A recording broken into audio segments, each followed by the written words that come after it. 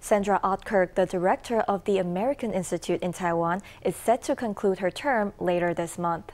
Ahead of her departure, Minister of Foreign Affairs Lin Chia-lung on Tuesday conferred her with a Grand Medal of Diplomacy for her contributions over the past 3 years. Lin thanked her for her efforts to deepen Taiwan-U.S. relations, adding that there had been substantial progress on the fronts of culture, security, and trade. Let's hear from both of them. Let's not just recognize her contribution, but also reaffirm our commitment to further enhancing Taiwan-U.S. relations. And Sandra, once again, congratulations on this much-deserved award. Of an eventful 3 years as director of the American Institute in Taiwan.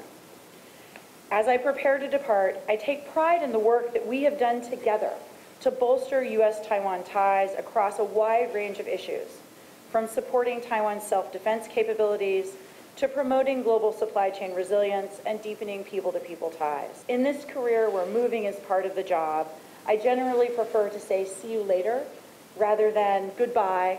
I hope to see you all again soon.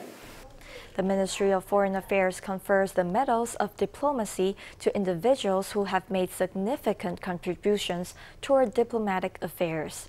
There are 3 kinds of honor: the Grand Medal of Diplomacy, the Special Medal of Diplomacy, and the Friendship Medal of Diplomacy.